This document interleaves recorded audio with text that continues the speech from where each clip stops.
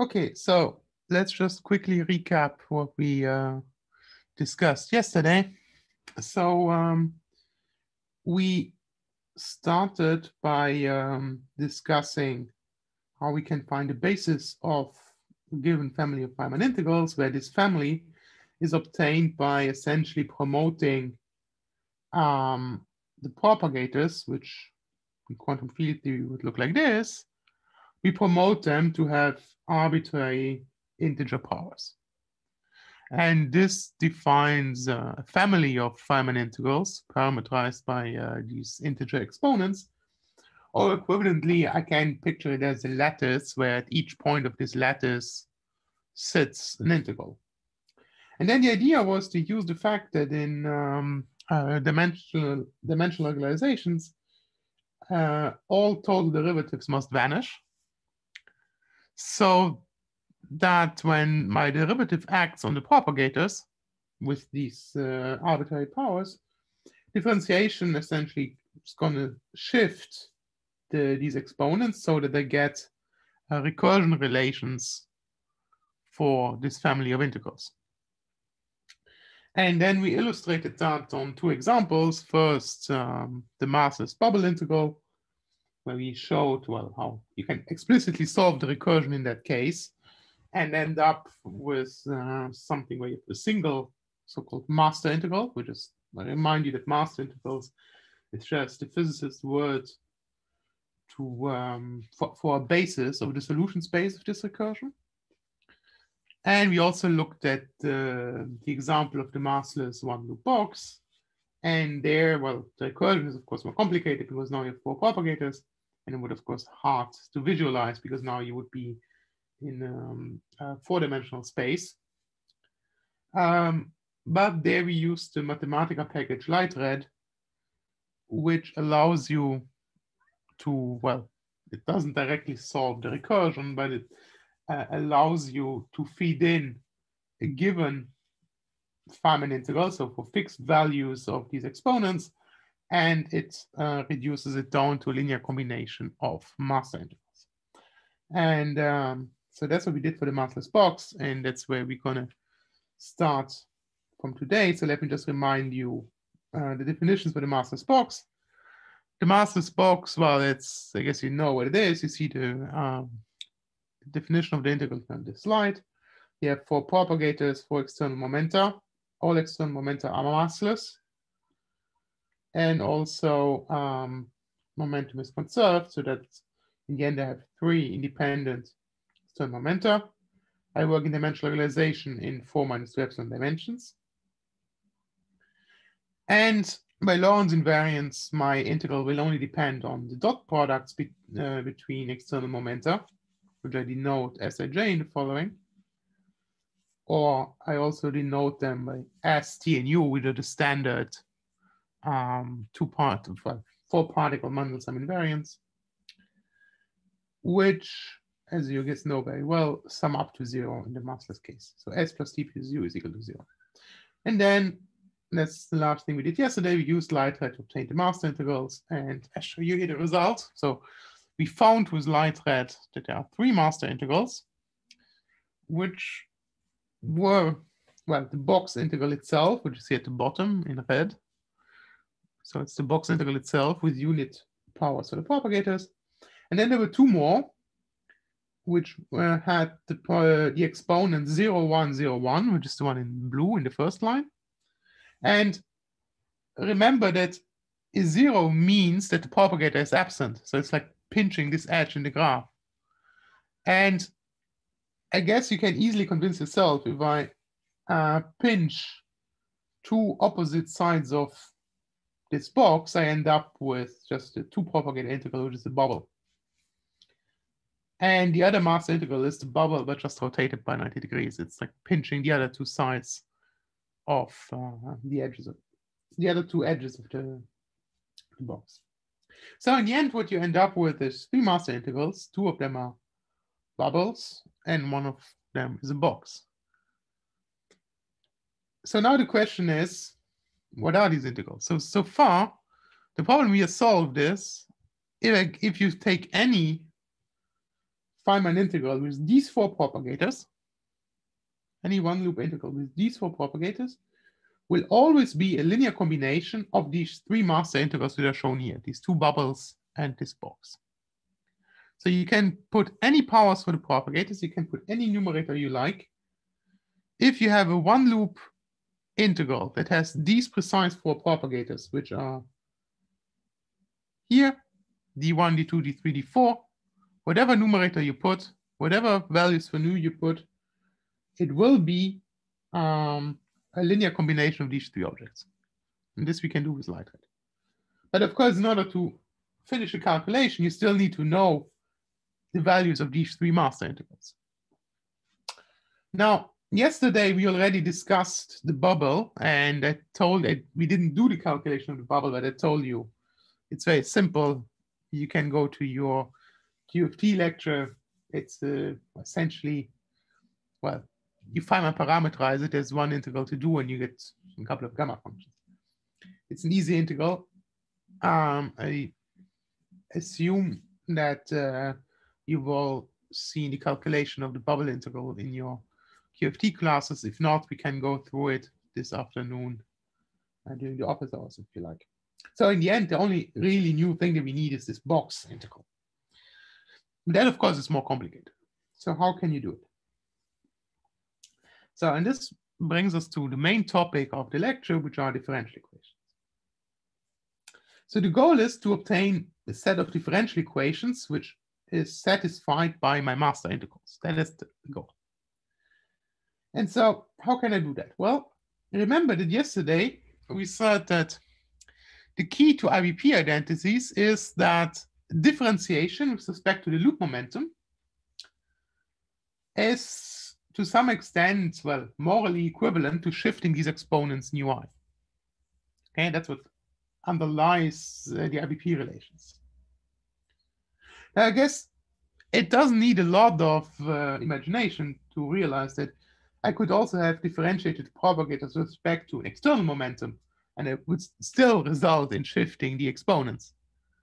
Okay, inside the propagators, if you just look at the integrand, I don't see the difference between what is loop momentum and what is external momentum. So differentiating with one or the other is leads to the same effect, and it always leads to shifting the exponent. So therefore, the moral of the story is as follows. You start with a master integral. You differentiate with respect to an external momentum. Now, differentiating, of course, you now pull the derivative into the integral. You differentiate under the integral sign so that the derivative hits the propagators. But if the derivative acts on the propagators, that is equivalent by the same arguments as yesterday to shifting the exponents. So the derivative disappears. You just get a linear combination of integrals with shifted exponents. But from what you said yesterday, I can always write my integral with any values of the exponents using IVP identities as a linear combination of master integrals. So through this logic, you see that if you differentiate a master integral with respect to, well, let's say an external momentum for now, you always get back a linear combination of master integrals. Okay, and so in this way you can obtain the differential equations for the integral. So that's the moral of the story. And now we're going to go into a bit more details. Is the moral clear? If not, show it now before we discuss the details. Okay, good. So now the first thing that we want to fix is that, well, I said before I differentiate with respect to external momenta, that's fine. But we also said yesterday already that by Lorentz invariance, the integral is a function of the dot products, Sij, not of the individual piece. So I would rather write down the derivative with respect to the Sij's than with respect to the piece. But then it was the derivative with respect to the piece that allows me to shift the exponents, because the integrand depends on the piece and not on the Sij's. Or rather, the integrand depends on the SIJs, which are dot products between external momenta, but also dot products between external momentum and a loop momentum, which is not an SIJ. Okay. So we somehow have to build in this idea that on the one hand, we want to differentiate with respect to p's, with respect to momenta, in order to get this idea of shifting exponents. But on the other hand, we want to differentiate with respect to the dot products. That's the first issue. The second issue is that, well, if you look at the example of the massless box, and I will always illustrate everything on that example, no? Even if you manage to find what the derivatives are with respect to my invariants S12, S13, and S23, you have to somehow fold in that S12, S13, and S23, which is ST and U, they are not independent, but they sum up to 0.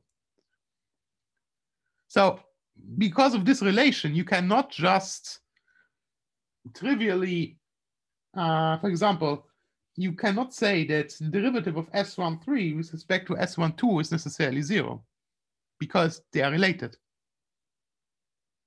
Okay, so we also have to build that in. We have to build in these kinematic constraints.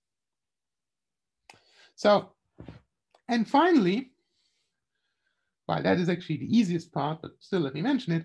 We said yesterday that in the end, I can always pull out one scale, which carries a dimension. And then the only non-trivial information is what's called here I, which depends on, so here's a typo, this should be S. The only non-trivial information is in the ratios of the invariants. And here, well, for the massless box, you only have two independent ones, which is S and T. So the actual non-trivial functional dependence is in this variable X, which is T divided by S. So in the end, what we really want, we want the derivative of the box integral with respect to X.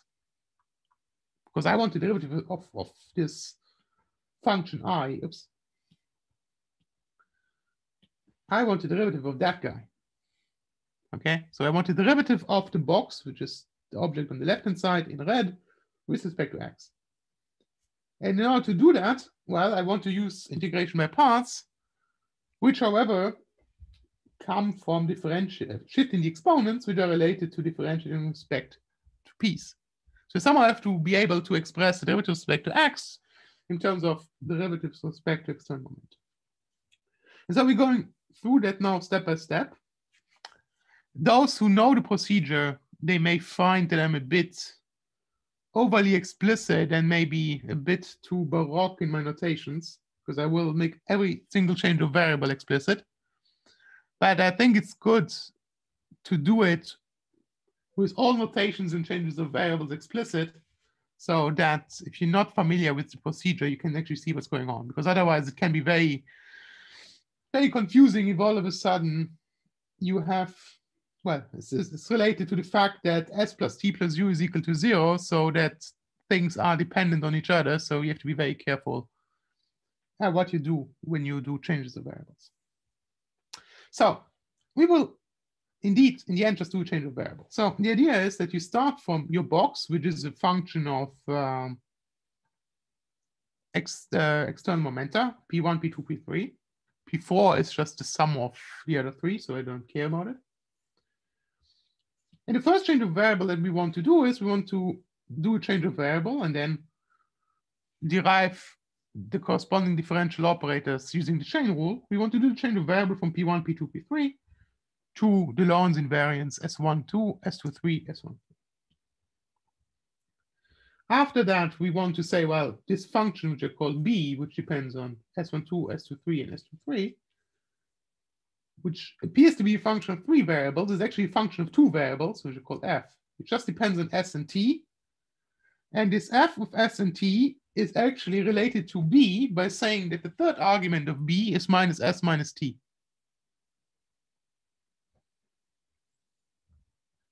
And in the last step, I want to say that this F is actually has a trivial dependence on one of the variables, and it's only non-trivial in the ratio of S and T. So these two variables are still, there's some information. They are not as, but the dependence on S and T is not completely arbitrary. So I want to do these 3 changes of variables, and to each change of variable corresponds essentially an application of the chain rule to write the differential operators in one set of variable in terms of the differential operators in the other set of variables. So first step, I start from the differential operators that are natural Lorentz invariant operators that can act on the integrand. Which ones are they? Well, the integrand depends, of course, on the masses, the external masses, so derivatives with respect to masses, or derivatives with respect to external momenta. And since I want Lorentz invariant differential operators, I contract them in a way such that I get pi dot d over dpj.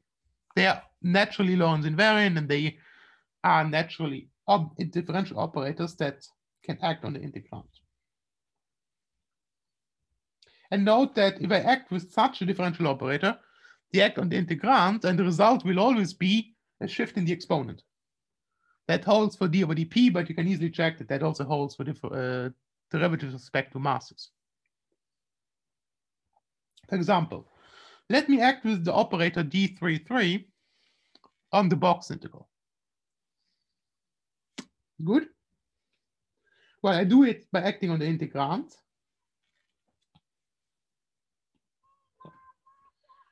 And you can easily do the calculation. It's not very difficult. You differentiate with respect to P3. But the only propagator that depends on P3 is what is called D4. So that's why I get D4 squared. And of course, I need also to add the derivative of the propagator, which gives me a numerator.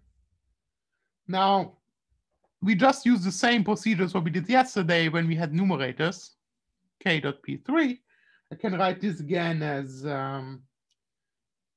propagators, as inverse propagators. And so what you get is, you get that this relation holds. And I realized that I missed a term. Like this. No, sorry. Sorry. My bad. Okay. So this relation holds. You just write k dot p3 in terms of d1, d2, d3, d4. So you see that acting with d33 just gives you back a linear combination of integrals with shifted exponents. I remind you that the arguments are just the exponents. But every integral for any value of the exponents is a linear combination of master integrals. And I can reach that linear combination using IVPs. So I use, for example, light red, and light red will tell me that the derivative computed with d33 of the box integral is just a linear combination of a bubble, which is here, and a box, which is here. Okay, and then there's a factor in front, which depends on the space-time dimension d, and also on the kinematic variables s, t, and so on. Okay, now this is just working out the derivative in the integrand, and I use the IVP relations that we have to express the result back into the master. Good. Now, the next step will be that here I have derivative with respect to, well, P3, the external momentum P3. I remind you the goal is to get derivative with respect to x. Before we do that, let's open a parenthesis. Let's make a little comment, which is so important. So I have these differential operators, which are called here Dij. You can count how many there are. There are obviously, well, there's D11, D12, D13, D21, D22, D23, D31, D32, D33. So 9 operators. And in this case, I don't care about the derivatives with respect to the external masses because I'm looking at the masses box. So I have 9 differential operators. I guess it doesn't need a lot of thinking to realize that they cannot all be independent, because in the end, your integral will only depend on S and T, on two variables. You have 2 degrees of freedom, but you have 9 differential operators. So they cannot all be independent. So one relation between these operators is actually always present, and you can always obtain it. Namely, it goes as follows.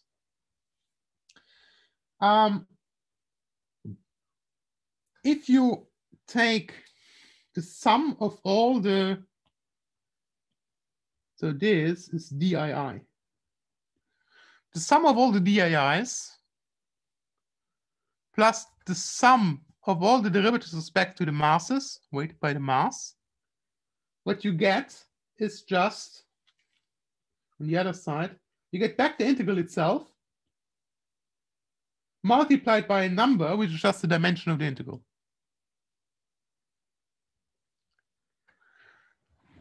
Now, why is that? It's actually very easy to see that that must hold. Well, it has to do with the fact that this particular differential operator that I wrote down here is nothing but the infinitesimal generator of the dilatations of, well, you scale a quantity by its dimension. So you scale every dimensional quantity by lambda, or by lambda to its energy dimension, to be more specific. So it's actually the generator of dilatations. And well, what are the eigenvalues of that operator? Well, it's the dimensions. If it's not clear, we can also go through the derivation. It's actually very easy to see. You can think about it for a bit. But there's always this what I call the scaling relation, which tells you that if you add up all the DAIs and all the mass with respect to all the masses, you get back the integral itself with the specific number which you can predict, which is just the energy dimension of the integral. So on the one hand, this doesn't have a lot of information. It tells you that there's this combination which does not contain a lot of information. On the other hand, it's a very useful check for your computations, because it tells you if you compute all the DAIs and all the derivatives with respect to the masses, each derivative itself will be a complicated beast, but if you sum them up, you must get this very simple object on the right-hand side. So it's a very nice way of checking that you have the correct differential equations. Okay. Okay. So then let's move on. So we have now derivatives with respect to external momenta, but we said, well, actually my box is a function which I call B of just the dot products between external momenta. So it's a function of S12, S23, S13. So what I want to do is I want to write all my differential operators Dij in terms of the differential operators with respect to S12, S23, S13, with respect to all the dot products. And I know how to do that. It's very easy. I just use the chain rule, okay? I show it here explicitly for D12. It's very easy. D12 is, well, it's 1, so it's P1 mu outside. And then you have P2 mu. And then you just use the chain rule to get the derivatives with respect to S12, S23, S13. And you can easily see, well, S13, the derivative of S13 by P2 is 0. And where is, sorry, I think I'm, yeah, the first one here is not 0. But this is proportional to P1 mu. So when you contract with the P1 that is outside, you also get 0, because P1 squared is 0. So the only term that survives is the third one, which is the derivative with respect to S23. And there you have this is proportional to P3 mu. And so when you contract with P1, you get S13. Okay. So you just use the chain rule to write down this relation. So you can write every Dij in terms of the derivative with respect to SIJs. And there you explicitly see that there are many relations among them because you have only 3 derivatives with respect to SIJs, but 9 DIJs. So what you can do is that you can invert these relations. So you pick a subset, you invert them, so that you can write now the derivatives with respect to the SIJs in terms of the DIJs. And I show you here the result. It's very easy to do. This is what you get. You can easily check that these relations hold. You work out what all the DIJs are. You can see that these relations hold. Let me, well, and what you should notice is that if you add up the 3 operators with respect to the SIJs, you just get back again this dilatation operator, because now the only dimensional quantity that you have is S12, S23, and S13. So if you scale them, that is what gives you the dimension. Up to a factor 1/2, because the SIJs have an energy dimension squared.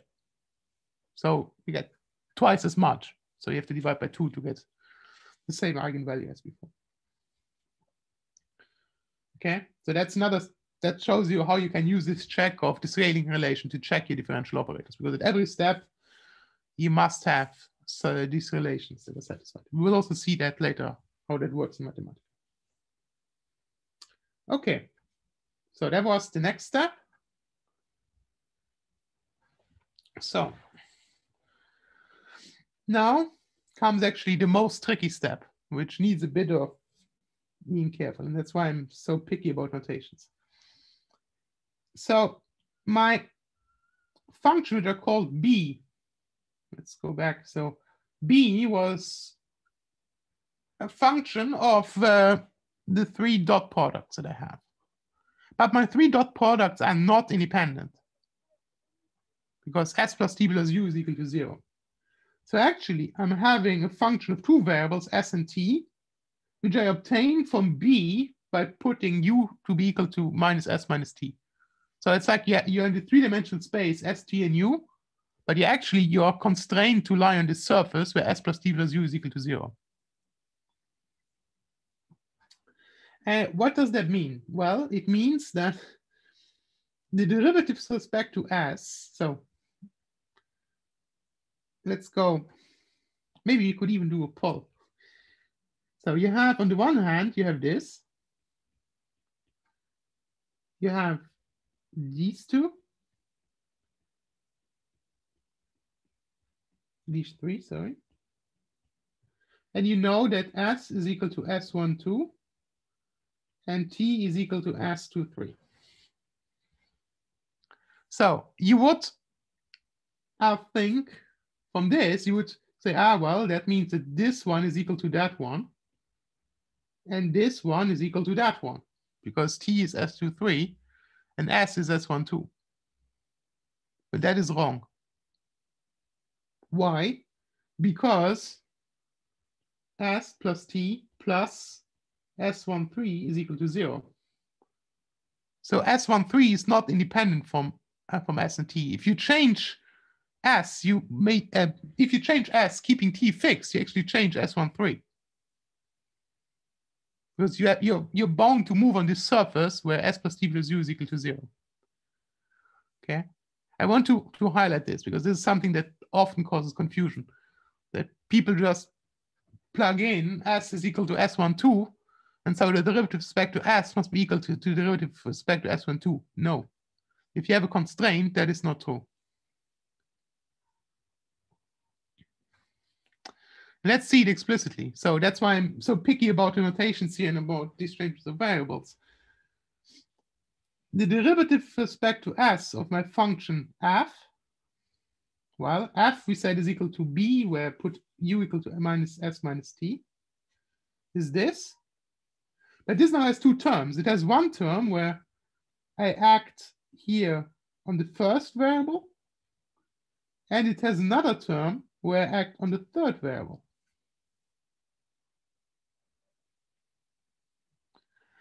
And the same for the derivative with respect to t. There's a term where I act now on the second variable, and there's a term where I act on the third variable.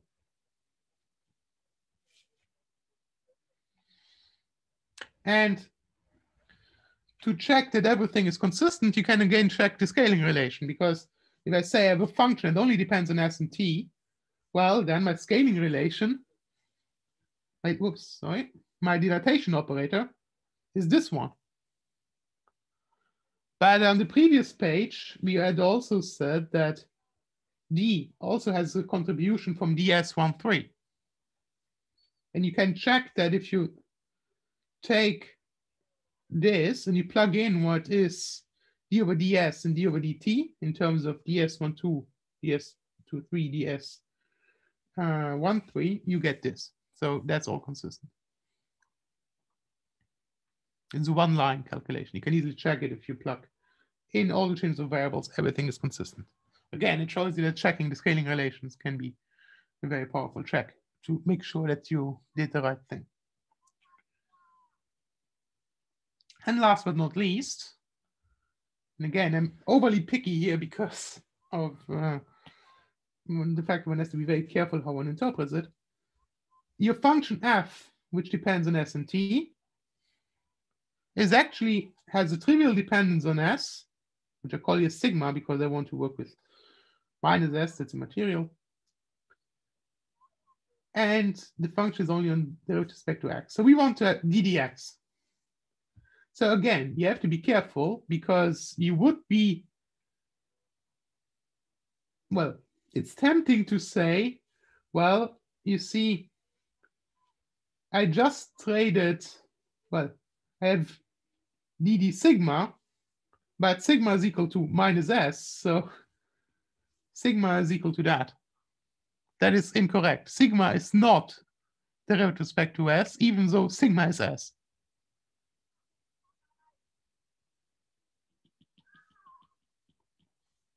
Instead, if you do the chain rule carefully and you do all the changes of variable carefully, you see that, well, ddx, you do the chain rule, is derivative with respect to t. That's clear because, well, t is only a function of x. Sorry, x and t, well, I can swap them one for the other.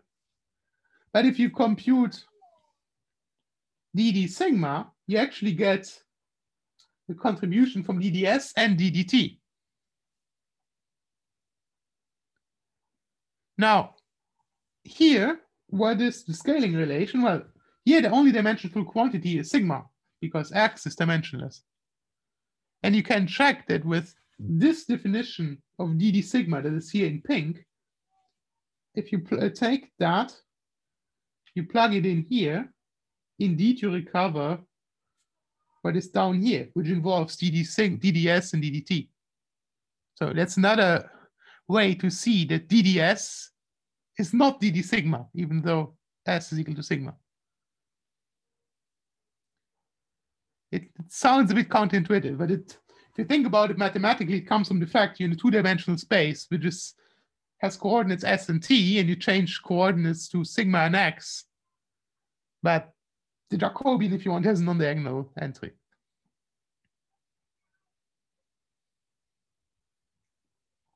Okay. So if you follow these steps, and I invite you to do it calmly after the lecture, well, you will do it because it will be part of the team project. You manage to get, in the end, ddx in terms of ddt, ddt in terms of derivative with respect to s23 and s13, and derivative with respect to s13 and s23 in terms of the dij's. And with the dij's, you can act on the integrand, and they act just by shifting the exponents. So that is what we wanted to achieve.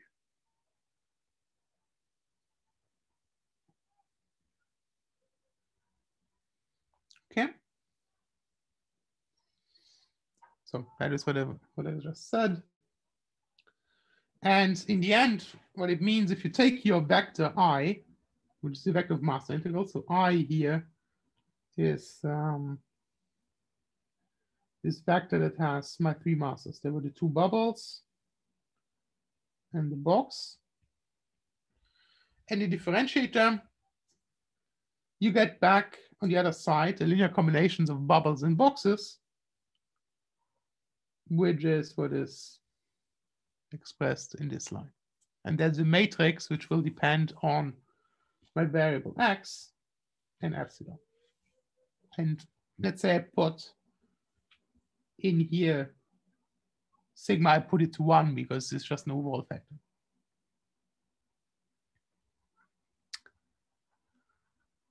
Is that clear how you can obtain the differential equations? Now is the right time to ask questions. And then after that, we will see how this works in Mathematica.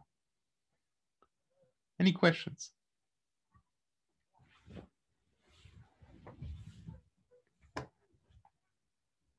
No? Good. So then let me share my screen. So this is the same Mathematica notebook that we had yesterday, where we ended up being able to use lightred to IBP reduce, meaning find the decomposition into master integrals of some integral, which was, I gave it a name, which was massless box, or massless is just for abbreviation, with exponents 2, 3, 1, 1, is a linear combination of my three masters. There's the one with 1, 0, 1, 0, 0, 1, 0, 1, and the box with 1, 1, 1. Okay, so that is where we were yesterday. So now let's move on to the differential equations. Actually, lightred can compute the derivatives for you. In fact, it can compute for you the derivatives with respect to the SAGEX directly. For example, well, there's this command dinf, derivatives with respect to an invariant of the integral, well, 1, 1, 1, 1, which is the box with respect to pi.pj. Let's execute it. So this is the derivative of the box with respect to p1.p2. And you see what you get is a linear combination of j's, so integrals, with shifted values of the news. And I can, of course, go and you can say, well, now let's go and IBP reduce it, because each of these integrals is just a linear combination of masters. And there it is. So I just act with the function IBP reduce on the previous output. And now I get a linear combination of masters. So I see now that the derivative of the massless box with respect to P1 to P2 is a sum of the massless box and of one of the two bubble integrals. And I can do that for all three differential operators, ds12, ds23, ds13. So I just change here, well, and I do it on the list of masters. This is a command we had yesterday briefly. So that is just the set of master integrals. For this vector of master integrals, I compute for each of them the derivative with respect to the invariant S12, S23, S13. And I IBP reduce it. And note, I include a factor 1/2 because the derivative here is with respect to P1.P2, but my Sij was 2 times P1.P2.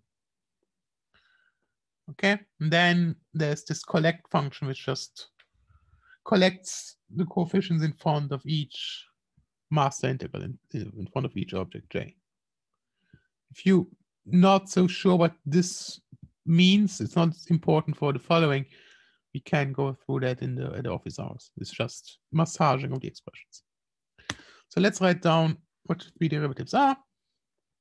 And let's look at them. For example, ds12 of the first master is apparently 0. Does that make sense? Well, if you look at what the first master was, which was this 0, 1, 0, 1, it was the bubble integral in the T channel. So it doesn't depend on S. So indeed, that gives me 0. The second master integral was the bubble with respect to in the S channel, it only depends on S. It depends. So, and if it depends on just one scale, it must be the scale to some power times the number. So, and the derivative of S to some power gives me back the same object. Okay. The derivative of X to the alpha is proportional to X to the alpha divided by X. And this is the derivative of the box there were before. And I can do the same for the derivative with respect to S12. And now, of course, the first bubble in the T channel is non-zero. The bubble in the S channel vanishes. While the box gives me, well, something that looks very similar to what we had before. And there's also the derivative with respect to U, respect to S13. And there, well, both bubbles vanish because none of the bubbles depends on S13, but I get something non-zero for the box. And I can verify that this makes sense by checking the scaling relation. So if I take S12, and I remind you, SP means P1 to P2, so I have to multiply by 2, times the derivative with respect to S12, S23 times the derivative with respect to S23, S13 times the derivative with respect to S13. That, as expected, gives me just back the list of master integrals. Let's compare.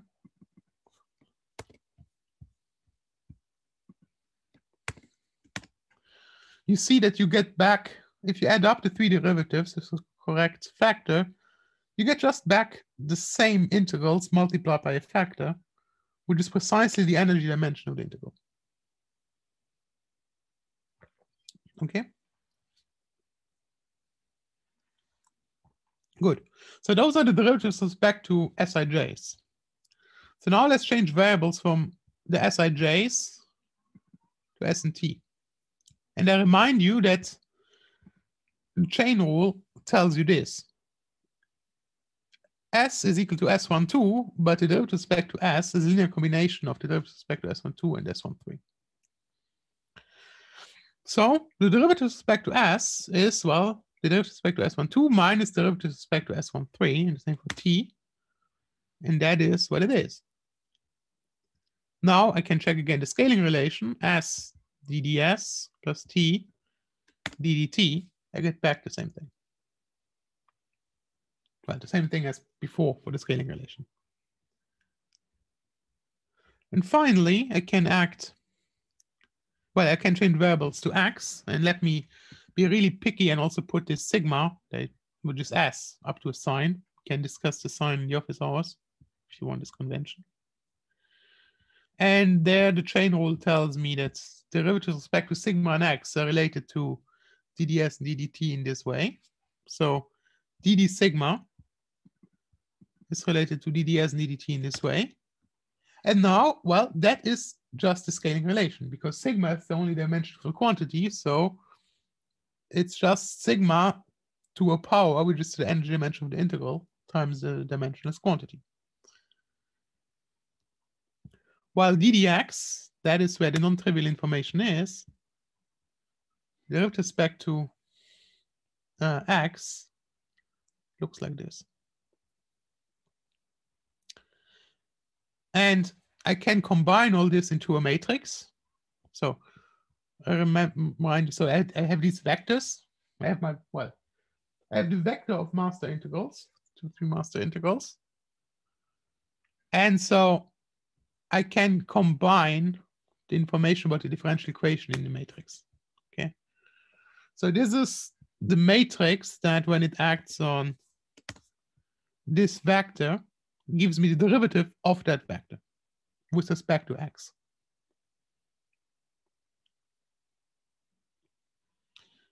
Okay. Any questions?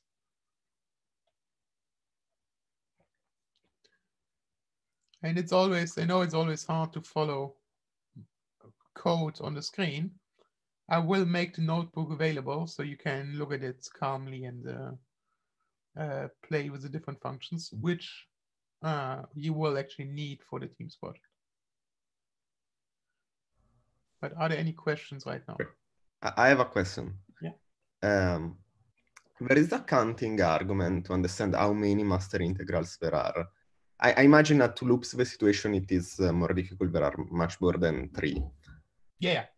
Yeah, they're much more than 3. I mean, we're talking, if you do complicated calculation, it may be 500 or 1,000. Okay, so that is why it's important to have these automated codes that you don't care too much about how many there are. Because you see, I never used here, well, so there is this vector of master, let's go back. Yeah, there's the vector of master integrals, and they act on this vector. I don't care too much about how long this vector is.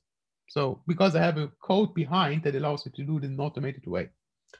Now, regarding your question about how many integrals there are, or how many masters there are, it's hard to predict. So there are methods to get the number, but they are not easy. There's a code also that does it. It's called mint. However, there can be issues even just predicting the number.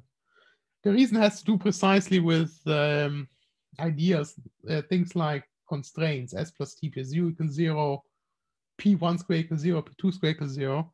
So that some of these methods even, well, they actually would predict more masters than they actually are, because there are certain constraints which would force some of the masters to vanish or to be reducible. So the answer is yes, there are methods to predict the number of masters, but they are complicated and they are not bulletproof. They are more like upper bounds. Thank you. More questions? Robert put a question in the chat. Okay.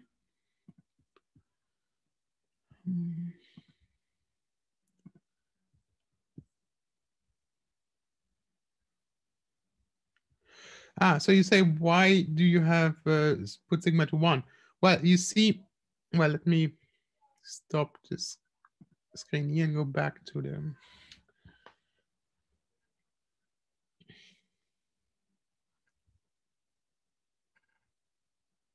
So let me share again the other screen.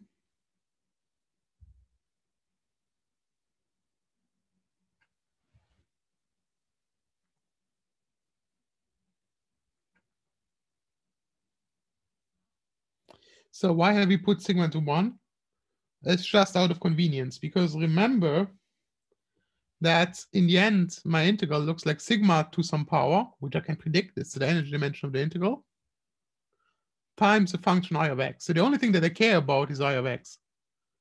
So I can just decide to put sigma equal to 1 because I know that depends on sigma in any case. So it's just easier because I can reduce the number of variables. I don't want to carry sigma around.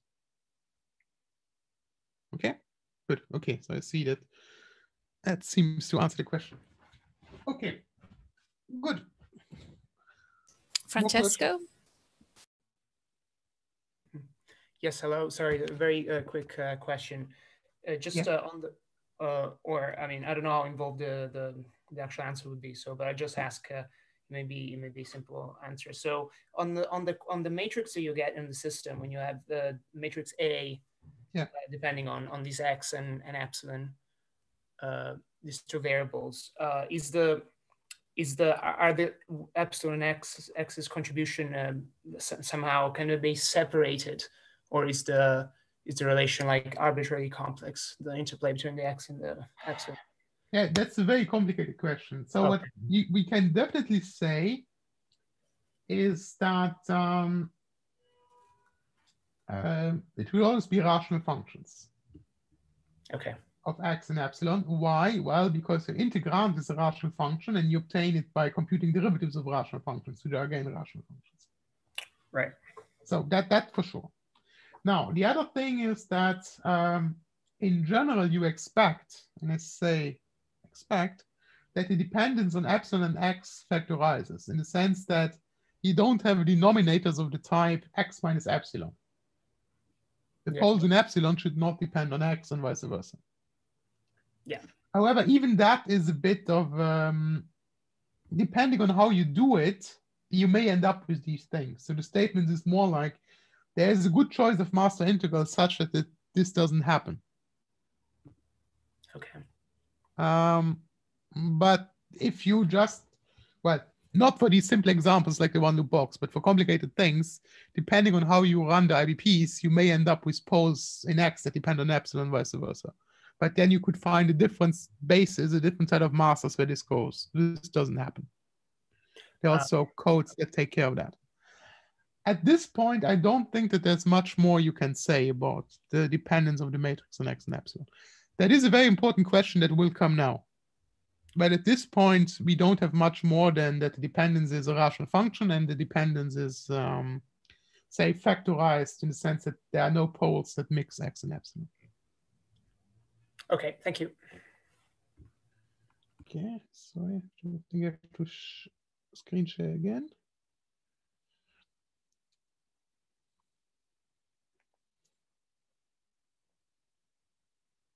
Good. So now, before we go on. Sorry, Claude, we don't see your screen share. Yeah.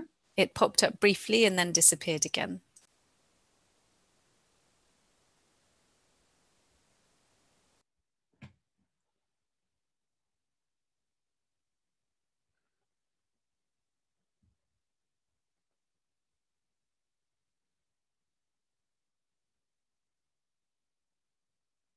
Okay, good. So before we move on, just a word about how all this generalizes to more complicated functions where you have more than just this 1x, but of course in practice you have more scales, so you have more than 1x, you have x1, x2, x3, and so on. So, and then in general, your matrix will be a matrix that depends on all of these x's. And of course, you could now compute by exactly the same methods a derivative with respect to each of these x's. And it is convenient just to combine them into a total differential. And your matrix will then be a matrix of one forms.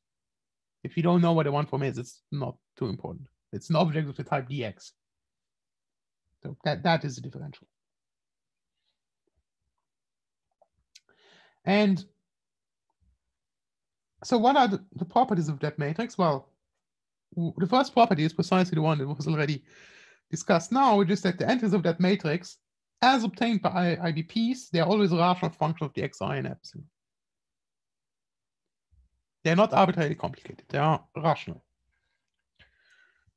at least at this stage. So when you run the IBPs, you get rational functions. Then there's an important property, which is the following. So I guess you know from analysis that d square must always be 0. Total derivatives is always squares to 0. Now, of course, I know what that is. I can say, well, this is d of di, but di, so my differential equation is di equals ai, okay? So I can plug in what di is.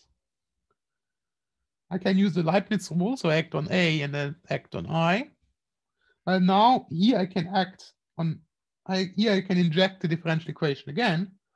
So I actually get dA acting on I, and then a squared acting on I. Or if you're more familiar with differential form, it's actually a wedge a. But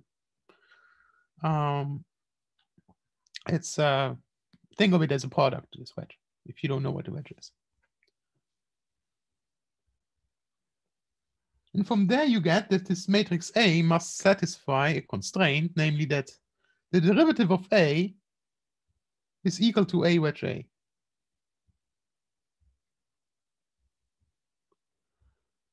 So that is a strong constraint on what A is. And if you see this, this looks a bit like a gauge connection, right? A trivial one because it's 0. Well, rather, this is the field strength, okay? So if A was a gauge connection, this was a field strength tensor. F is dA minus A wedge A. Or say, forgetting overall factors, coupling constant, these kind of things. This is just more like a side comment, but it's not just a side comment, because the other property that you have is I can, of course, change my basis of masters. So I could start with my masters, I, and I could choose a different set, a different basis, J. And there's, of course, there's a matrix, a rotation that brings it from I to J.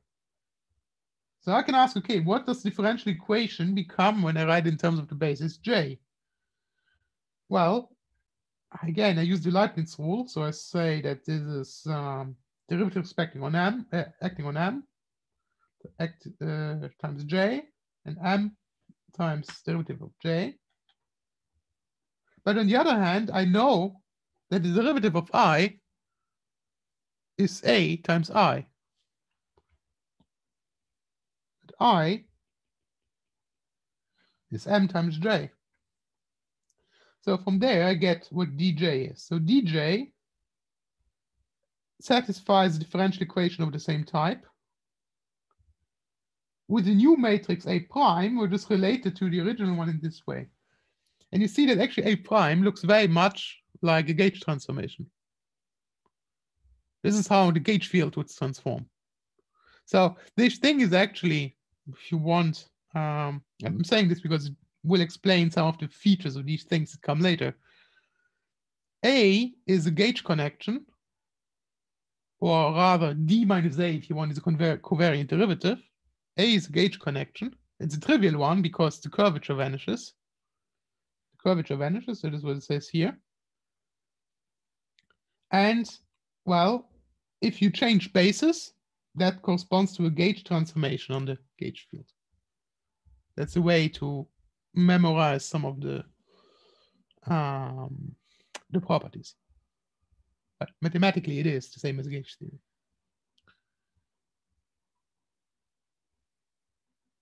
Okay, so those are the properties that we can state on general grounds about the differential equation and the matrix A, which essentially encodes the differential equation.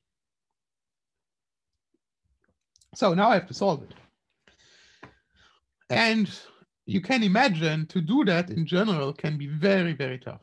That's not an easy task.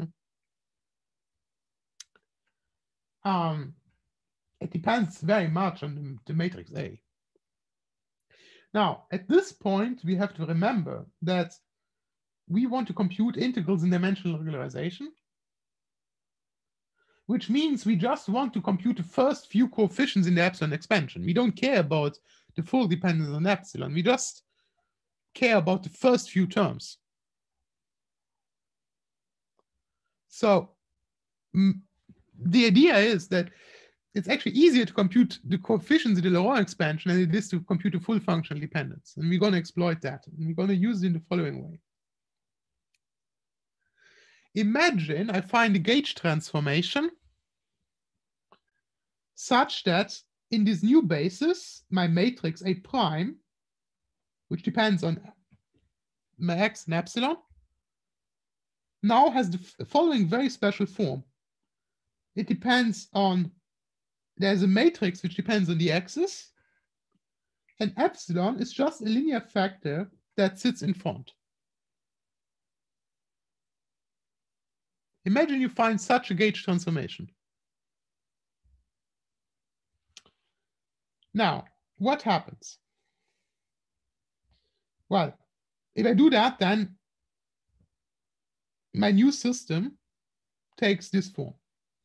Okay, J would be the new set of master integrals which I get from this chain of bases, from this gauge transformation. And it has this very special form that epsilon now enters in this very special way. This probably connects to the question that was asked before. So can you say something more about the dependence on epsilon and x? Well, yes, but at least here, I assume that I can find another basis where there is a very special dependence on epsilon. It's something that was introduced by Johannes Sen in 2013, and it's often called the canonical form of the differential equation. So why is it useful? So imagine I found such a transformation. I found a gauge transformation a change of basis, such that my differential equation has this very special form where epsilon is factorized. So what is the solution? So now I can write down the solution. At least I can write down the formal solution. The formal solution goes as follows. It is a path-ordered exponential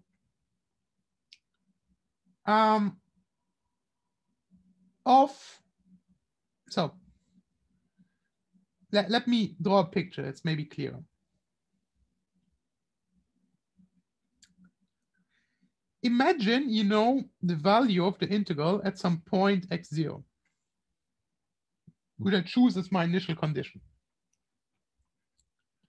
And imagine you want to compute it at the point x. So how can you do that? Well, choose a path that goes from x to x0 to x.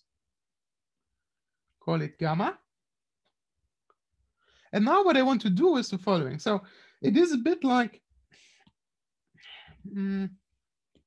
so here you have your vector of masters, j, I, at the point x0. And what I want to do is I want to do parallel transport to the point x. That's the geometric meaning. Now, of course, you could say, well, how can you be sure that parallel to, I mean, if I choose this path or that path, I would get a different answer. So what is the value at the point x? Well, what is the condition that parallel transport doesn't depend on the path? Well, it's the condition that the space is flat, right? If you're in a flat space, then choose any path you like. You can move along any path you like. Parallel transport will always result in the same thing. So is my space flat? Yes, it is, because that was precisely where we said about the integrability condition, the curvature must vanish. So parallel transport doesn't depend on the path. Just depends on the starting point and the end point. And if you write down the formula for parallel transport, that is what it looks like. So this guy here, if you stay with the analogy of gauge theories, this thing is like a Wilson line along this path. But I just say path from x0 to x because in the end, the details of the path don't matter. It's just the beginning and the end point. Epsilon, you see, looks a bit like the coupling, and my matrix, A tilde, looks neat like the gauge field. And then I have here the initial condition at the point x. So you can really think of this thing as parallel transport. The path-ordered exponential is a Wilson line. Or Wilson computed along the path that goes from the initial condition to the final point. And well, you can also check it explicitly. If you plug this solution in here, you will see that it is actually satisfied. You can do that as an exercise. If you take this expression, you plug it in the differential equation in green, you see that it is satisfied. But the geometric meaning is really the one of parallel transport. You know that at one point, and you parallel transport your vector of master integrals to the next point. And you don't depend on the path because the space is flat if the integrability condition is satisfied. Okay, fine. So that's all fine and nice, but why? What have I gained? So where does this canonical form come in? So why was this special choice of gauge, if you want, important? To do that, let's look at an example. So let's assume that A tilde has this form shown here. That is, by the way, the form that you get for the master's box integral. We'll see that in a bit. And so let's go and compute this, this path-ordered exponential. But remember that we don't care about the full dependence on epsilon. We just care about the Laurent expansion in epsilon around epsilon equals 0. So it's enough just to expand the exponential and to truncate it at some point. So let's do that. So let's take the path order exponential. Well, at leading order in epsilon is just the identity because, yeah, the exponential is 1. At the next order, I just get the exponent. At the next order, well, I have now I have to take into account that I have a path ordering, so the integration variables are ordered in the same way as the matrices. So the next order, I get this expression. And what you see is that if I want to, for example, imagine I want to compute up to order epsilon square. I want the first 3 terms in the epsilon expansion. I just stop here. And so if I manage to do these integrals, then that is the solution for the Laurent coefficients. And you can easily see here, do it. For example, whoops, you can easily see this integral here is just a log. So is this one. This integral here would be a log square. The others, and also the last one is a log square. The others are a bit more complicated. And we'll see that in the 3rd lecture. But I guess you can see at least in this way, you can obtain a representation easily for the expansion in epsilon by truncating this path ordered exponential in the right way. And then you have to do these integrals that are left, which are called iterated integrals. Iterated because of the path ordering, because you see they are always such that the outermost integral goes from the initial point to the end point. The next integral just goes from the initial point to the variable that you have in the previous integration. So they are ordered along the path. That's where the path ordering comes from. And these integrals are called iterated integrals. We'll discuss those in more detail in the next lecture. So for now, let's just stay with it like this. You have a way to write down this, if you want, almost a bit formal solution for the path ordering. Also note that this path ordered exponential is a matrix because A0 and A1 are matrices. A tilde is a matrix. A0, A1 are matrices. So the path ordered exponential, this matrix, is the path ordered exponential is a matrix, which acts on the vector. So this thing here is a matrix, which acts on the vector evaluated at one point to obtain the value of I at the point x. Okay. Quick questions here about this?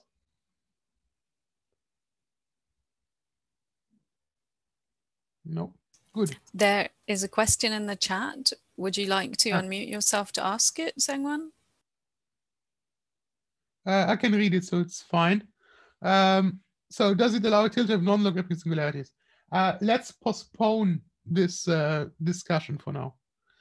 So far, I have not said anything about what the singularity structure of these things is. The example that I discussed here indeed has logarithmic singularities, and that is in general what you expect. But it can be a bit more complicated than that. I deliberately did not go into that discussion yet. We may go a bit into that in the next lecture. But to understand the master's box, for now, it's not so important. More important is the question. So I said, assume that you find this gauge transformation such that you get to this canonical form. That is not very helpful because I have not told you how to find it, nor did I tell you, well, did I answer the question, does it even exist? Maybe such a thing doesn't even exist. Now, conjecturally, at least it does exist. And actually, the statement is a bit weaker. The statement is that there is a gauge transformation or change of basis, mu, So there's this, I remind you, I start from I, and I want to find a new basis of mass integrals J, and M is the rotation between them. So there is a transformation matrix M, whose entries are algebraic. Remember that we said at the beginning, when you run the IVPs, this matrix A is a matrix of rational functions. Now I say there's a matrix M that is algebraic, it contains algebraic functions, such that after this transformation, the new matrix A prime,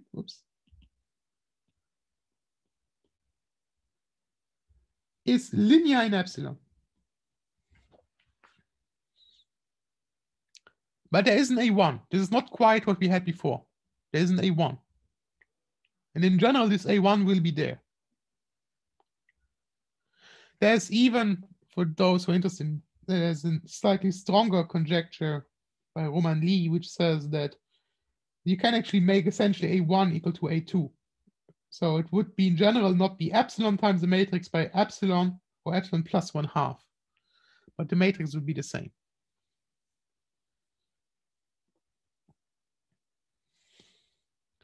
So the claim is there's always a gauge transformation, a change of basis that is algebraic, not rational, such that you can make the matrix linear in epsilon. Now, in many interesting cases, which actually the cases, pretty much the only cases we know how to solve, A1 comes out to be 0. In general, it's not, and I insist on that. In general, A1 will not be 0. You will not find an algebraic transformation that makes A1 0. We may, but in many interesting cases, you do find that A1 is 0. And there are codes that allow you to find it.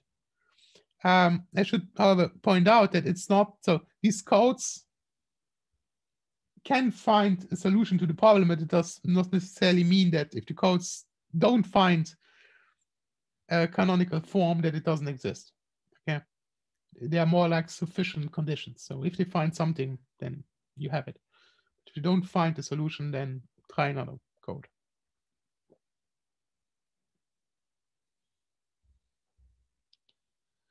Good. So for now, we will now go back to the massless box where A1 will turn out to be 0. And that's what we will restrict ourselves to. That's pretty much the case that is understood. The case where A1 is non-zero is more complicated, much more complicated. And we'll probably comment a bit on it in the lecture next week. But for now, let's assume that I find a canonical form where A1 is 0. And we'll now go back to the massless box and illustrate all these things there in Mathematica. But the last comment I want to make is about the initial condition. Because we've now talked a lot about how to find this path-ordered exponential that allows me to do parallel transport, but I still need to find the value at one point. And that can be very tough. And we're not going to discuss that here because that can be, well, that can sometimes be even the hardest part of the problem, or one of the hardest parts. If you want, so this one for the massless box, for example, that would mean that you would somehow manage to get the value of the massless box at s equals 0. And then you could start from there, something like that. That can be very difficult. Another approach, which is often more promising, is to say, well, actually, I know more about these integrals. These integrals must be Feynman integrals, which have a certain set of properties which come from physics. For example, unitarity. For example, unitarity tells you that the discontinuities of an amplitude are related to the cuts. So I know precisely where the discontinuities are. It will turn out that in many cases, the differential equation will have singularities in other places, not just at places where unitarity tells you that you should have a branch cut, but there would be other singularities. And that means that the general solution to the differential equation would have singularities or branch cuts in all these places where you have a singularity in the differential equation. But the Feynman integral, the specific solution you're looking for, doesn't have them, because there the only singularities and only branch points are those coming from unitarity. And you can use that to constrain the solution. For example, for the massless box, we know that this is continuity in the S channel is the cut in the S channel, discontinuity in the T channel is the cut in the T channel, but there is no discontinuity in the U channel for the massless box. As we will see, the general solution will have a discontinuity in the U channel. And so the initial condition will be to require that the special solution we're looking for is one that satisfies physical constraints, in particular that there's no discontinuity in the U channel. So that's another way of fixing the initial conditions by starting from the general solution. The general solution is actually this matrix, the path-ordered exponential. And you require that this particular solution you're looking for has the correct properties. And so we have 10 minutes left. That's just about enough to go through the example. So can you see the screen? Yes, we can. Good. So this is the matrix A that we found. And well, you can even, so remember D is 4 minus 2 epsilon. So you see this is indeed a matrix that is rational in X and epsilon. And you see actually here, this is already linear in epsilon even. But here we can even do better. So let me, so this is the formula. If I do a rotation by matrix M of my basis of masters, I have the matrix of the differential equation A, the variable is X, then A transforms like a gauge connection. And let me do the following rotation. I just pull it out of my head now. As I said, in practice, for example, you could use one of these codes, Libra, Fuchsia, to find this matrix.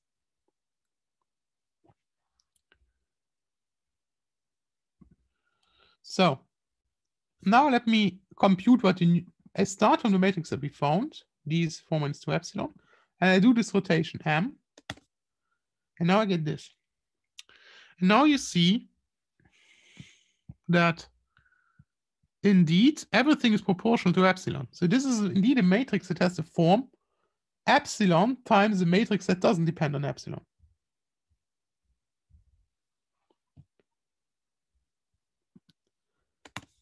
And let me, this is just a helper function. So I just pulled out epsilon and I want to give myself the opportunity to name the variables in some way, because now I will have to put this in the formula for the path ordered exponential. So I have to integrate over these variables. I want to name them x1, x2, and so on. And that is just the same as this matrix here. So epsilon times this matrix is the same as this. So let's start. So let's compute the path ordered exponential. Leading order in epsilon, it's just the identity. At linear order in epsilon, well, I should take just the matrix itself, and I have to integrate it. I hope you remember the formula for the path ordered exponential is in the exponent sits the epsilon times the integral of A. So to linear order in epsilon is just the integral of A. Note that I just compute here primitive. So I don't put integral form 2. The reason being that I'm looking for the general solution. So the initial condition, I don't care about it too much at this point. So I just want something that satisfies the differential equation. So it's the integral of A, and Mathematica immediately tells me it's a bunch of logs. I can do the same at order epsilon squared. Now I have to multiply 2 of these matrices. Let's look at it first. So I multiply 2 of these matrices, but I call the arguments x1 and x2 because I have to integrate over x1 and x2 in that order. So I can first integrate over x2. Again, I just don't care about the integration boundaries because that's my choice of initial condition. So integrate out x2. So now everything depends. So I integrate up to x1. I get logs, but I still have x1s. I also integrate out x1. So I get log squares. But I also get other things like these dialogues. We will see them in a bit more detail next week. I can do the same now, third order in epsilon. So now I have to start with the triple product of matrices, and then I integrate out the variables one at a time. And so my general solution is the sum.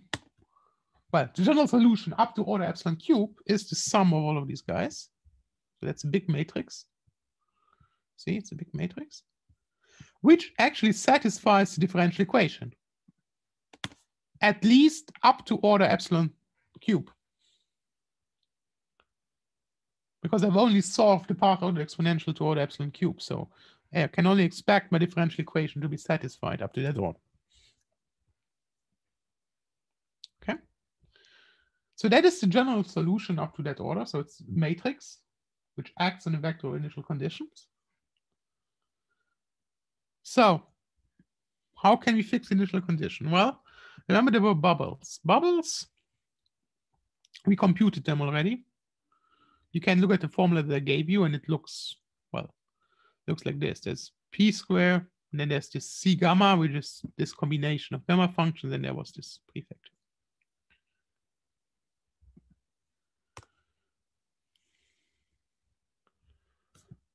C gamma. So for the bubbles, well, essentially,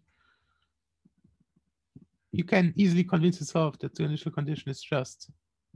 So if you check it, that is the kinematic variable, and actually there should be power minus epsilon here.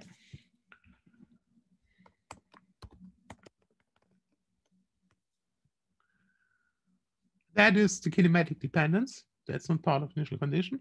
That piece here is what was here in this rotation already. And so the only thing that I'm missing is the C gamma. So I'm shortcutting a bit because the bubble is trivial. The non-trivial piece is the box. The third master, where I don't know the initial condition. The best I can say is that it is an expansion in epsilon. That's all I can say. Okay. And so I write down an expansion in epsilon up to third order in epsilon, because that's up to where I've solved my differential equations. So I can take my general solution, my matrix solution, and I can project it on this vector. That gives a horrible mess. So, and I just look at the last component, which is the box. Okay. So that gives a horrible mess. So there's some choice for C0, C1, C2, C3, such that I get the box interval. So how can I find them? Well, remember that we said the box integral shouldn't have a branch point at u equals 0, because it's a planar diagram. It has only discontinuities and cuts for the S channel and the T channel, but not for u equals 0. There's no cut. But u, well, remember that u is actually minus S minus T, which is minus S times 1 plus X. So actually u equals 0 corresponds to X equals minus 1. So in other words, my function, my box function as a function of X should not have a discontinuity at X equals minus 1. But you can easily see that there are plenty of logs of 1 plus X in here. So clearly, the general solution that I obtained that depends on C0, C1, C2, C3 will have discontinuities at X associated to X equals minus 1. There are branch cuts starting at X equals minus 1. So the initial condition will correspond to requiring that there is no discontinuity as you cross the point X equals minus 1. Now, x negative, well, you first have to go to, well, you have to analytically continue, because you get to see when x is negative, you have these logs of x. So you have to make sense out of the logs for negative x.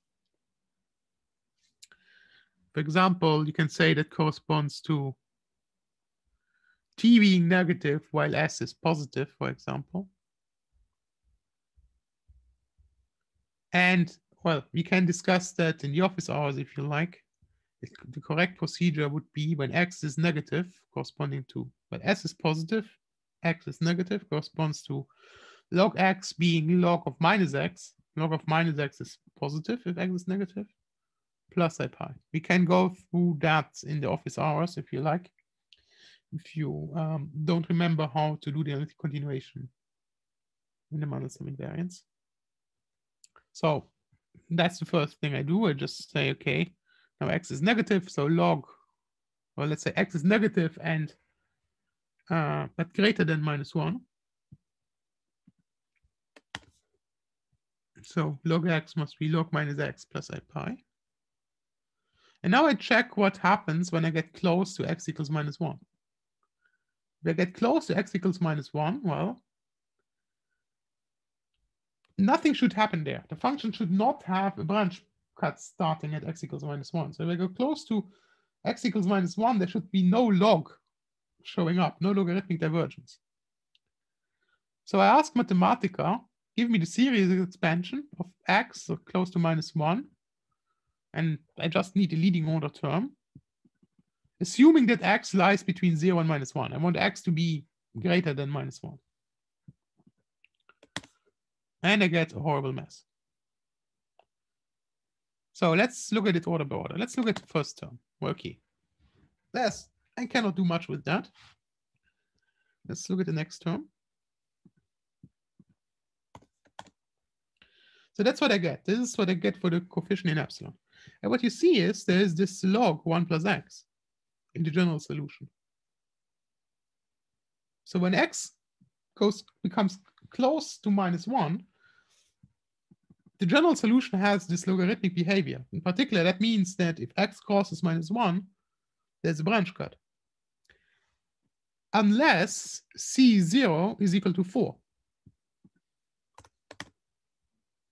But we know that my Feynman integral has no branch cut at x equals -1. So C0 equals 4 is the value that gives me the one loop box. Now you continue like this. So now you go to the second term in epsilon, when I inject what I found already, C0 is 4. And I get this. Well, now I see there's a logarithmic branch cut unless C1 is equal to 0. So I put C1 equal to 0. I go to epsilon to the third power. And I see that there's a logarithmic branch cut unless C2 is equal to -4 pi square over 3.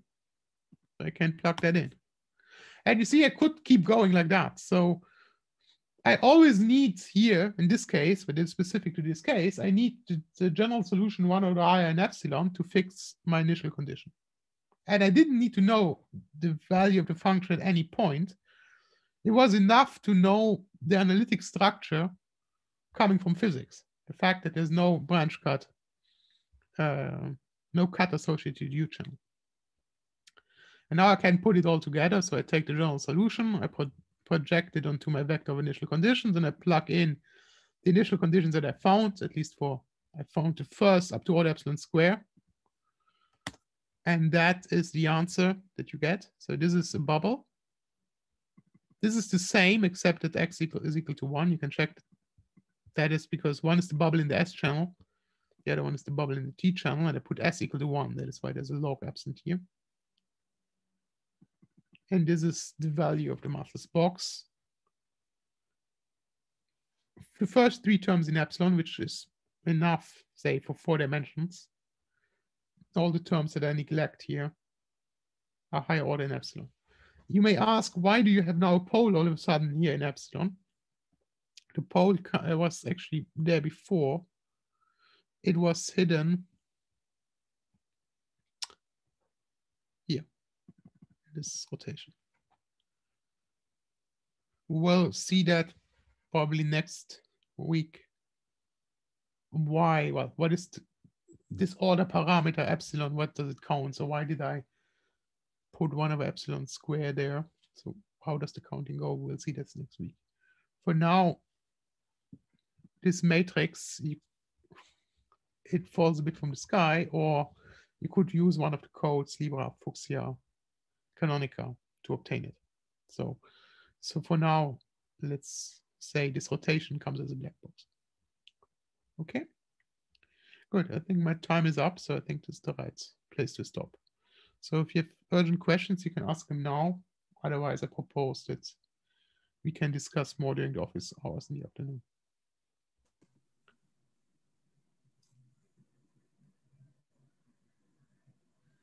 Are there any more questions?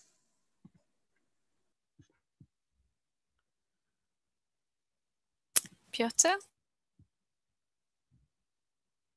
Yes, thank you. For example, for integrals that have all 3 of those singularities, can we somehow use this method of discontinuities instead of just fixing the Can you speak up a little bit? I can not hear you very well. Sorry. So the question is the following. If I have an integral which has all physical discontinuous, all 3 of them in this case, so also in the U channel, yeah, can I use somehow those arguments with the discontinuities? Yeah, well, if you are in a case where all the singularities are there, then no, you can't use that argument. Then you can always fall back to evaluating somehow the function at a specific point. Okay. Which can, again, as I said, this can be very complicated, but that is always a way to fix your initial condition. If I had managed to give you the value of the box integral at x equals 0 or at x equals 1, you would have been able to fix the initial condition from that. I see. Thank you.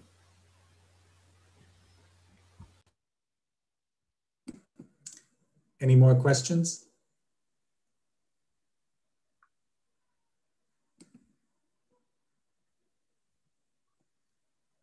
Wait a minute for people to reflect.